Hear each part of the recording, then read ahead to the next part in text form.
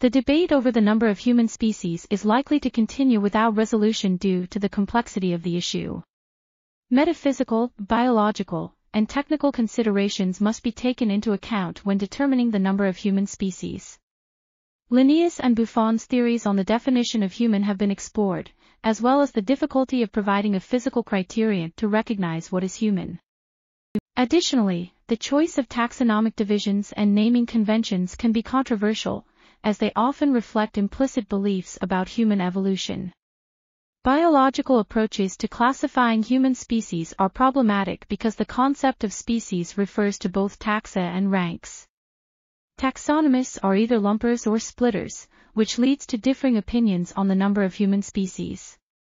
New techniques like cladistics and palaeogenomics are being used to further clarify the issue, but it appears unlikely that these methods will provide a definitive answer. Therefore, the question of how many human species exist remains open to debate. This article was authored by Thierry Hoquet. We are RTCLTV, links in the description below.